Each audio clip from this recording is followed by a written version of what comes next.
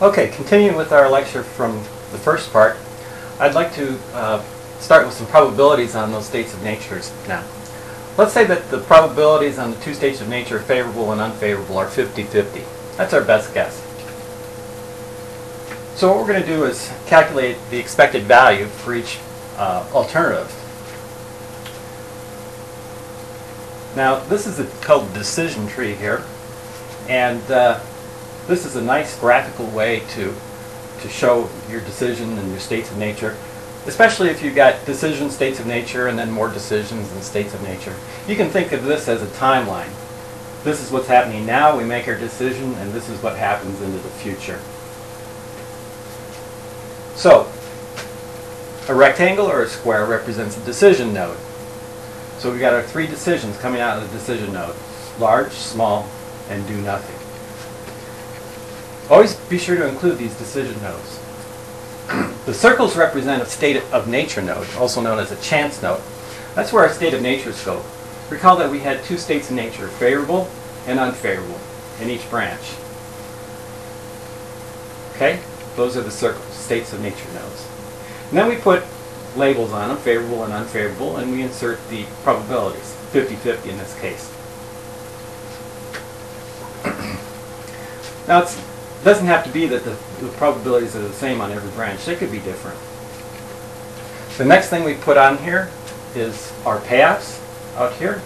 If you build a large one, and if it's a favorable market, you earn 200. Unfavorable market, minus 180. If you build a small one and it's favorable, you earn 100,000. If it's unfavorable, you lose 20. And if you do nothing, recall that the payoffs were 0. So that's a complete decision tree. The only thing we've got to do next is roll back the tree. Now, rolling back just means that you calculate the expected value, or in this case, the expected monetary value. The way you do that is you take your probabilities, multiply them by the payoffs, and sum. So it's like sum product. 0.5 times 200 plus 0.5 times minus 180 gives you an expected value of 10. I'm going to write that down here. 0.5 times 100 plus 0.5 times minus 20. Let's see, that's 50 minus 10 is 40. And then 50 times 0 plus 50 times 0 is just 0. That's called rolling back the tree. Now, these are expected monetary values, and typically what you do is then select the alternative that has the highest expected monetary value. We'll cross out the other ones. So the highest expected monetary value is there with the small option, 40,000. Does that mean that if we go with the small one, we're going to earn 40,000? No, it doesn't. Half the time, according to our model, we're going to earn 100,000. Half the time, we're going to earn minus 20. So what is the mean of the 40,000 then? Well, that's just an average. On the average, over the long run, if we could do this decision over and over again, we would earn, on the average, 40,000. But if this is a one-shot deal, well, that number is pretty meaningless, because we're either going to earn 100 or minus 20. Now, I'd have a hard time flipping a coin with you right now and taking that minus 20 loss if I wasn't able to call it. So I'd really have to think about that. And that's why later on we're going to talk about expected utility and utility functions. Okay, so once again, we cross out the options that we're not going to do, and this says we're going to go with the small. Next thing I'd like to calculate is what's known as the Evpi. The Evpi is the expected value of perfect information. Two ways to calculate this. One is with the formula. It says the value with perfect information minus the maximum EV, the value without perfect information. Now, what this implies is that we could talk to a godlike entity, and this entity would tell us what's going to happen in the future, whether it be favorable or whether it's going to be an unfavorable market. Now, clearly, if this godlike entity said it's going to be favorable, then we just go ahead and build a large one and earn 200.